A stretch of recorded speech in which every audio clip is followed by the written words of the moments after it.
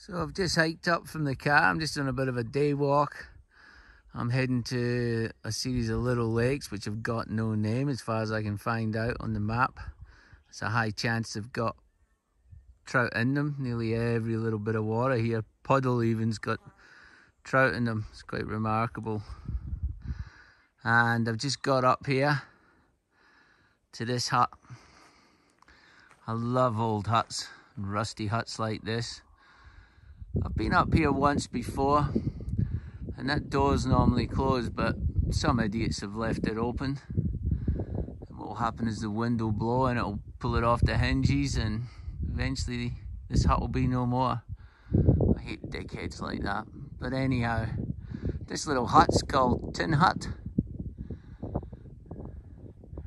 And you'll never guess what the lake behind it's called. Tin Hut Lake. So I'm going to have a look at that as I walk around it before I head off away from it. And you know, the clouds just cleared, the sun's came out, it's pretty hot, and there might be some fish around there. I'm also here because I'm trying to get this leg to stop limping. Sometimes I lose feeling in my leg completely, and it's not fun. And it's one of the reasons why I'm in Tasmania, because you never know when you lose your fitness. The specialists can't seem to help me. They reckon it's to do with spinal nerves. And it's a right pain when I lose my leg and I gotta drag it. So I've got emergency medicine. I've got my emergency beacon in my Garmin with me. But this is just one stunning place. Like I say, who doesn't love huts? The history in this hut must be unreal. I might have a little look inside. Like, I'm going to close this when I leave, and I feel like punching somebody in the nose that left it open. No respect, even though it's basic inside. So, and another reason I've come to Tasmania is people don't realise I was once here before. I think maybe 20 years ago, not too sure, long time ago. There was no digital cameras then, hardly a mobile phone. If there was mobile phones, they were pretty big. And I had some still photographs of a place that, a hut I was in, that actually pretty much saved my bacon. There was a massive storm came through the area I was in, and everything was frozen. My tent was frozen, I was frozen, and I found a hut similar to this, and I stayed in it for 3 days before the storm subdued, and then I had to get myself out of there onto sort of a forestry road from memory and escape and hitch a lift. I didn't have a car, I just had the rucksack that was on my back. It had all my belongings in it. The same rucksack I'd left Scotland with 9 or 10 years before I even came here. And it's quite, got a different rucksack now obviously. But I've always been looking for that hut, and I've always showed photographs to people, that still photograph I have of that hut. And every time I meet someone from Tasmania, I show them that photograph and I say, do you know where this hut is? And everyone tells me no. Someone will know, but I've not met the right person. And I'm hoping to stumble across it. So every time I see a hut on a map, I'm going to try and visit it and figure out if that's the place that saved me. I remember it was pretty basic like this one.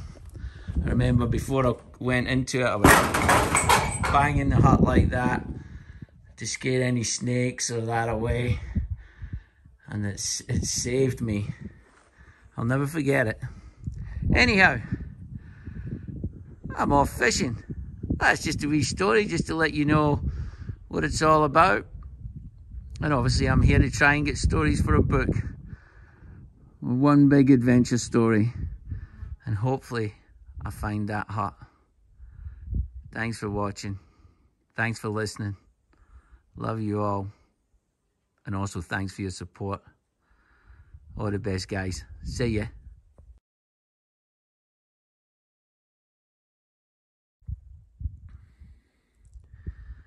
Greetings from Tasmania yet again. A few of you been asking about my lovely sexy bag. Somebody even offered to buy me a new one. I instantly said no. I'm very attached to this one. As you can see, I've been fixing it up. But I'm not too sure how long it's going to last. But let's get down to the flies. At the moment, it's sunny, but there's not too many terrestrials around at the moment. I've got some beautiful gum beetles here, all ready to go. But I've been getting quite a few trout. There's a lot of black flies around, horse flies and blowflies. So they did flee. I've been catching quite a few trout using that fly on different sizes. But mainly, I've been getting them on mayflies, mayfly cripples, size 16 or 14. Even though everyone's using size 12s and bigger hooks here, and they're using a lot of parachutes. And I'm getting a lot of refusals from parachutes when I've tried them, just experimenting. But the old mayfly cripple, that's my winner, that's my go-to fly every time. Yeah, you can't go wrong. Just split the wings in it, put some floating on it, and that size there I'm using about 4-pound tippet. And very rarely I get a refusal when I'm using that fly here in Tasmania. So at the moment, a lot of mayfly still, but things are about to change, so hopefully I get to play around. Got some of the deadly hoppers here, etc. And if I go down to some lowland lakes, I've got some damsels, some tadpoles. So I should be having fun with them later, and some deadly ants. But like I say, at the moment, this is basically my dry fly that I use all the time. And yeah, just having some great fun with it. Some great visuals here. What a fishery it is for visual lake visuals. But you've got to get everything right. The sky's got to be cloudless, and you just got to sneak around the edges. And like I say, the visual sight fishing here is unbelievable, and the fish are all pretty decent. That's why I'm happy that I use good hooks. I've been looking at a few flies around and they're not tied in any good hooks. No one really cares about the hooks, but if you get a big fish on and you don't fight it like a pussy, that's when you need a good hook. If you're putting the pressure on and you're having fun, a shit hook will bend out and you'll lose the fish. So I'm all about good hooks. Obviously you've got to catch the fish to start with. Anyhow, I'll stop rattling and I'll leave you to it. And I better go make a cheese sandwich for my dinner. Over and out. Love you all. Take care.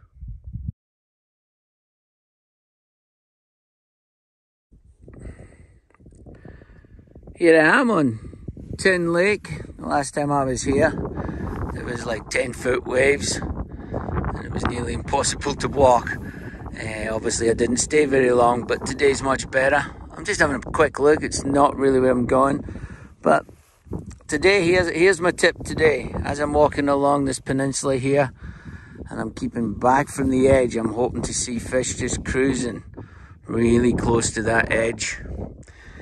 But as I'm walking, I'm looking into these little sheltered little bays here, these little bits here, because in them is where any food that's been swept around is trapped during the night and early morning. And already I can see in there little shucks, some little dead mayfly spinners. And so I've got a little cripple on. So even though I'm walking along here, sneaking along, eyes peeled, I'm always checking down there on my left. Anywhere where you see that foam, those white bubbles, that's where food will be trapped. That's my tip for today. Over and out. Love you all.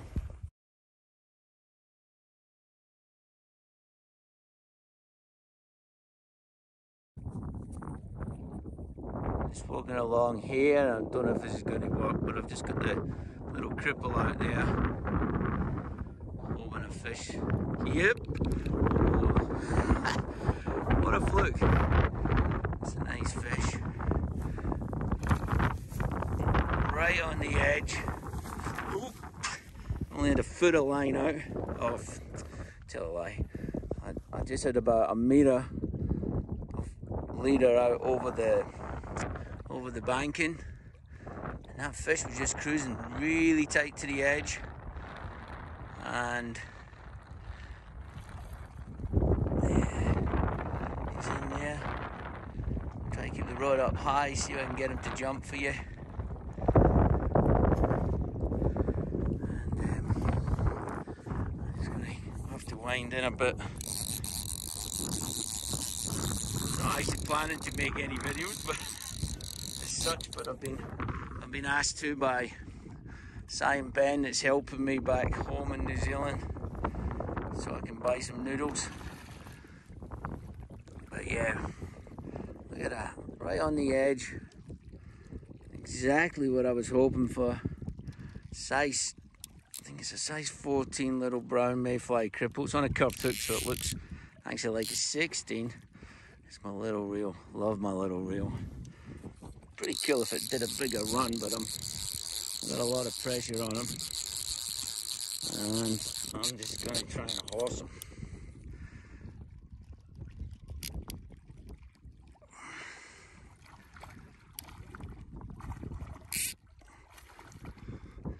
And this is the Western Lakes for you.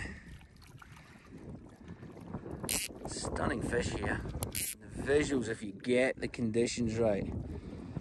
After today, it's meant to be very windy and cloudy, so it looks like I got 2 to 3 days hiding in the car in the office, finishing up, transferring some notes onto the computer for this next book, Wandering Trout. Try to tie that fish out. My wrist is actually getting sore. As you can see, I've got a lot of pressure on this fish, but that's what it's about. The dragging this reel's crap, but that's what I love about it. Makes things more challenging.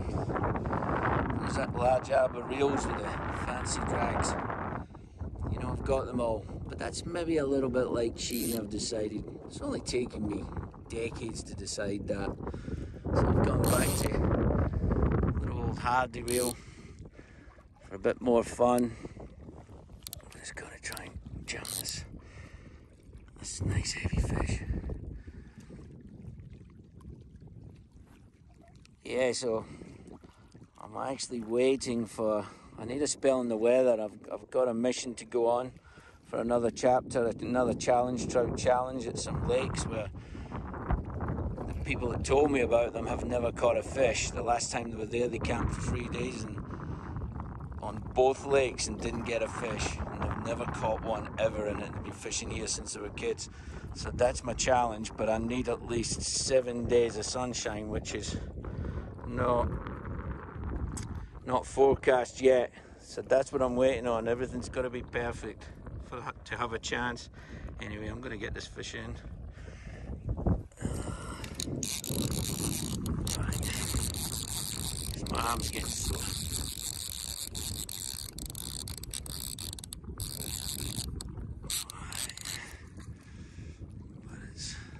It's not the smallest fish to just horse in. It's on 4 pound.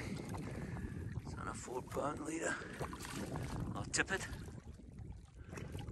Look at the colours on him. Beautiful. He's probably going to take off again. Yeah, he's trying to jump, but he's just too tired. Big head in him.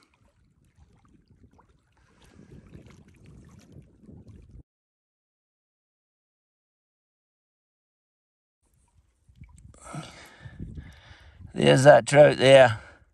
It's a cracker. Beautiful colours on it. Nice big size as well.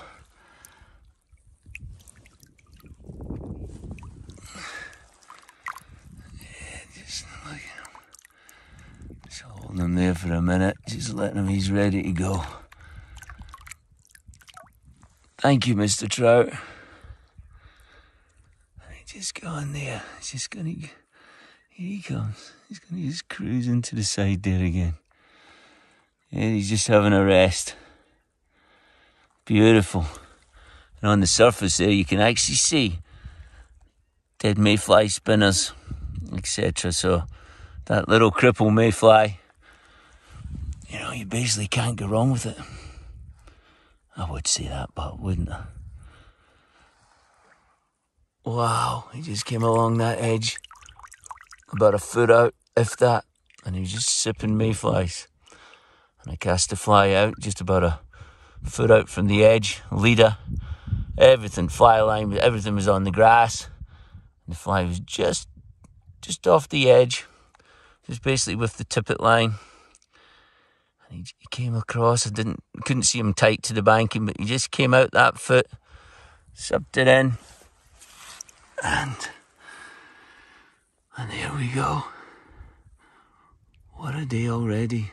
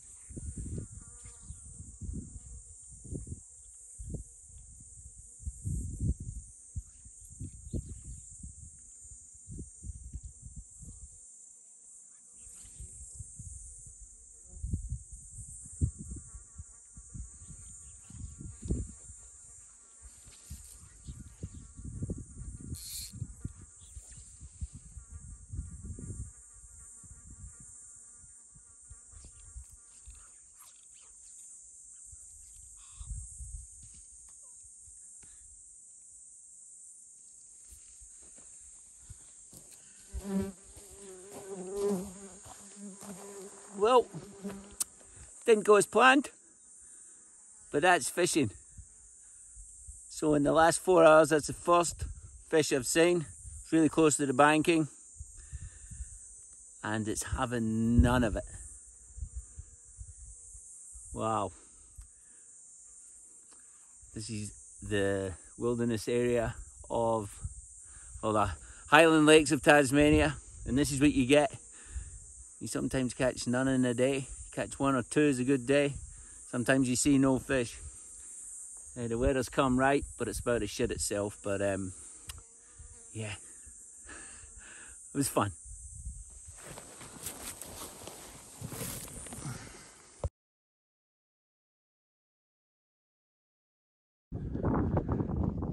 Well, the weather's changing. Wind's picking up and it's meant to get stronger. I'm just waiting in that tent drying. But while I'm putting on my gear, a few other little tips, especially if you're wet wading, is, don't want to put them on. Yeah, some really fast dry pants is handy. If you've got a lot of cotton, etc., it can cause a lot of chaffing. But even these can, especially if you're wet wading and you're up past your waistline, getting wet all the time. Ouch, something just bit me in the leg. That's what I get for standing half in the nude. So yeah, I'm going to put them on in a second. But first I'm going to put some of this on. This in the groin area just stops the chaffing. You know, you can be in so much pain with chaffing. So, you know, a lot of people in triathlons, etc., they'll use a bit of Vaseline there, you know, in the inner groin. So yeah, I'm going to use a bit of that. I have got a little bit of chaffing because I was deep wet wading earlier, a few days ago. Trousers, fast dry. I just found these ones. I don't know what they're called, but these are a Kathmandu brand, but very light, and they're drying pretty quick because before all that stretchy fabric was too thick and it would take ages for them to dry out. I have got a thick pair, a really good pair of hunting pants with me, trousers, but they're just too thick. They take forever to dry. I just washed them the other day and they took nearly 4 hours to dry in direct sun. So anyway, nice and light these ones are. Don't know, but you would find them. Anyway, forget it. Okie doke, that's my tips. See ya from Tasmania.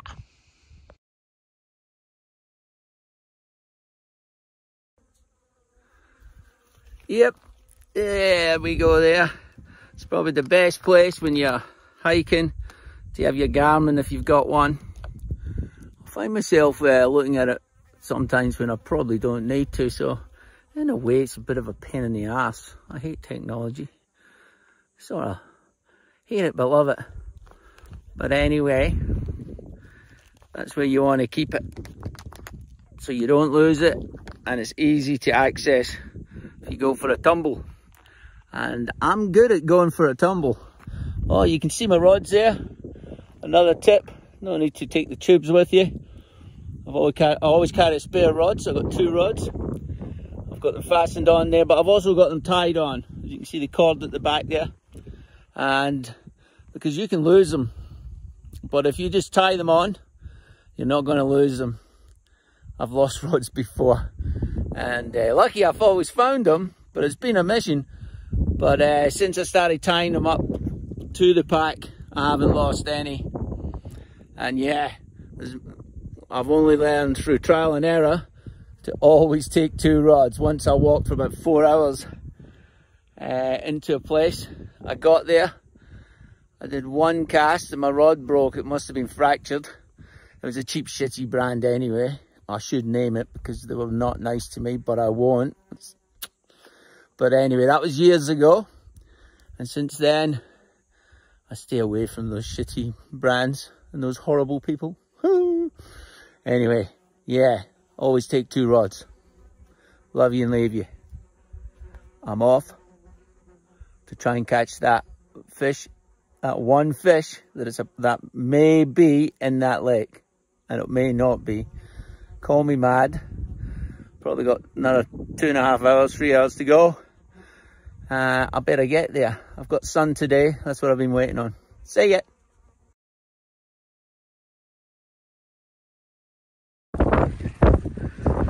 This is another camping tip. I'll get on to the fishing tips eventually. But obviously I do a lot of camping and have done. If you're ever drying your tent out, always put a rock on top of it. I've seen people chasing their tents for kilometers in deserts, etc. So yeah, weight down if you're trying to dry it out and keep an eye on it. That's my tip.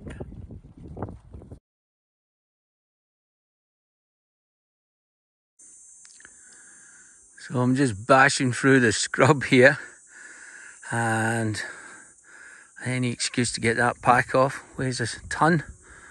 Well, maybe not a ton, but it feels like a ton. Maybe 2 tons it feels like. But anyway, it's quite just amazing. Like you're just going along and next minute you just find a little bit of water and it's got fish in it. Small native fish. I'm just wondering, ouch, something just bit me. Oh, oh, those horseflies. Get it, beat it. It's amazing. I wonder what the story is. I thought it was little trout at first, and I thought, oh yeah, I'm going to sight fish and try and catch them, but I think these are protected, so I'm not going to attempt to try and catch a protected species. You can just see them there. They're the biggest ones I've seen. Galaxids. I think there's a few different species. I don't know which one these are, but it's just cool watching them. Yeah, just amazing. Middle of nowhere, top of a mountain. You just come across these little lagoons, little tarns. Some of them are bone dry. Some still got a bit of water in them. And obviously this one's got some water in it. And it's got some fish. I just always wonder what the story is. Everything's got a story, as we know. There's two bigger ones there. Let's see if I can zoom in a bit for you. Oh, there you go.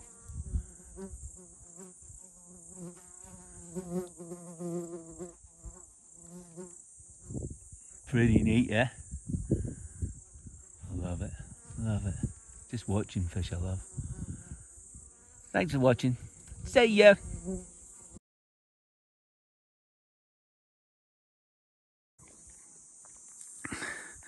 Just got my breath back. I'm soaking my sweat. The old left leg is playing up. And I've just come through a wall, a high scrub. I've popped out here on the top. And what a relief that was to get out of that. But anyway, I'm hoping one of them lakes, or maybe maybe they're both joined, is Lake Pistachio. It's definitely not this one, according to my map. And yeah, that's what I've got. I've got 3 days. Today's sunny. I need the sun to see the fish. Tomorrow, not so good. The next day, not so good. And then the weather gets crap. So I've only got 3 days to try and camp there and find this one fish in that lake system, if it's still there. And yeah, it's a little bit like looking for a needle in a haystack. But hey, I love that shit. But that's where I'm going. If I get lucky today, I've got another lake that I've been given for a challenge. And I'll tell you about that later. But this is the last you'll probably hear from me, because you're going to have to read the book, because this is going to be a chapter in the book, this little adventure. Anyway, thanks for watching. Catch yous all later. Have a great day.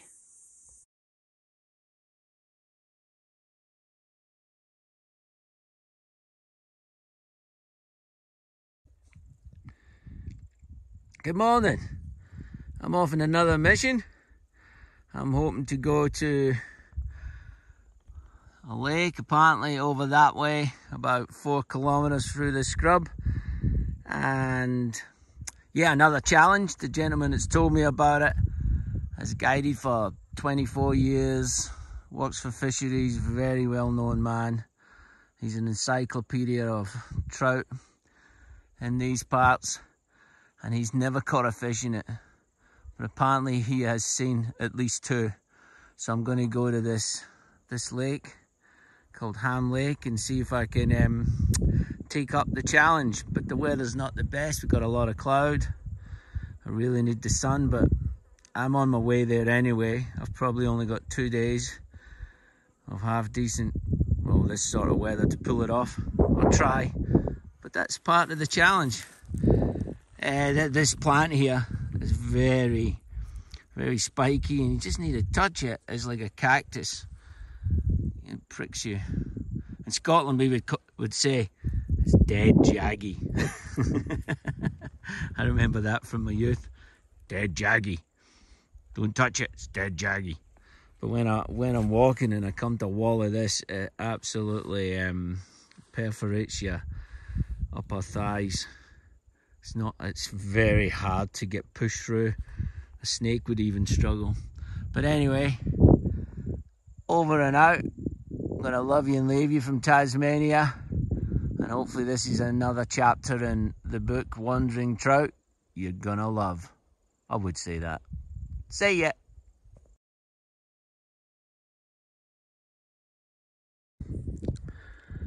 Well, eventually I've arrived at Ham Lake. And got that cloud, got a bit of wind, definitely not ideal conditions. It looks like it's going to be quite hard to find a place to camp. I might have to try and squeeze the tent in here. But yeah, it looks like a deep lake. They're usually not too inviting. I may have to blind fish, but really I'd like to sight fish. Well, depending if there's any fish in here. Apparently there is, but not many. And that's the challenge. So I'm here to accept that challenge Thank you, Chris. And see what happens. Like I said before, probably only got 2 days. Obviously I can't tell you what happens because that's in the book, I think, unless it gets cut. But we'll see. I've got to do these adventures. I got to try and give everything a go to actually get some decent stories to entertain you all. But hey, I'm gonna love you and leave you. Thanks for watching, and thanks so much for your support. Recommend STU'S Superior Flies to everyone and anyone you know, because it's more than just a little fly business.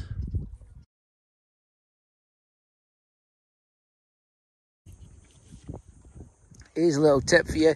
I'm just casting off the drop off out there, a little bit of wind, but I'm smacking that fly down the best I can. I'm trying to attract any attention from any trout down deep that will probably be traveling along that deep, dark drop off.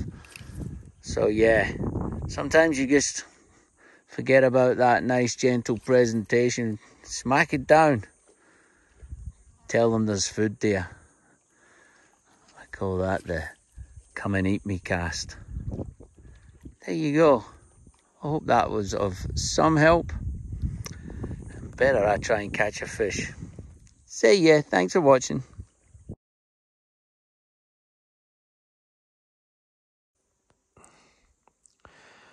Oh, here's another, yeah, you guessed it, another tip. Getting elevated. So I've climbed up this tree and I'm pretty high and I've got some good visibility here when the sun comes out. And I'm just watching to see if any fish cruise along here. Haven't seen a sausage so far. Nothing. This lake's deep. It's full of demons and trout banshees. But hopefully there is some trout in it. But yeah, when you do stuff like this, you just got to watch you don't fall off. Especially if no one's around. Because then no one gets a good laugh at it. Anyhow, the sun's coming out. My eyes are flying around. And yeah, I'm just hoping there's a fish comes through here. I've probably just got enough room behind me to make a cast and get it down there. I'll probably get caught up in those bushes, but I might climb onto this branch to avoid that. But that might be a wee bit risky. But hey, it's fishing. Gonna love you and leave you. Yeah, get elevated and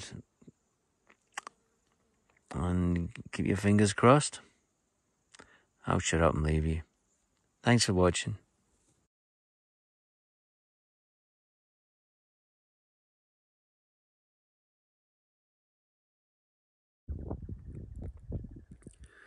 It's early morning and I've just let another fisherman that I met last night just fish along this bay.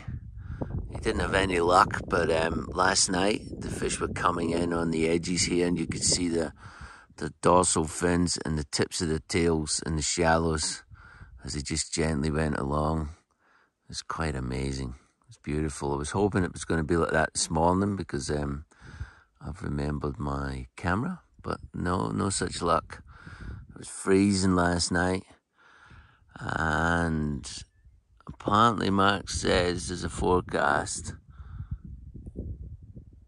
of snow, maybe some snow, so there's a snow warning, so he's heading out, and so am I this morning. But anyway, it's a beautiful morning. It's pretty sexy looking. And that's it. I'm going to love you and leave you from Tasmania. Oh, and the reason the fish came in here in the evening and they've come in this morning early is because the water's quite cool here. During the day yesterday and the days before, it's been quite hot. So the edges of the water here have been quite it's been quite warm, too warm for trout, so the trout have been out there in the middle, and then they come in the evening, and plus insects are hatching in the shallow water, and some falling and flying to the water from the vegetation, the bankside vegetation here in the evening. Mainly, there's nothing much happening this morning, but okay, I'll definitely leave you now. Thanks for watching. Thanks for your support.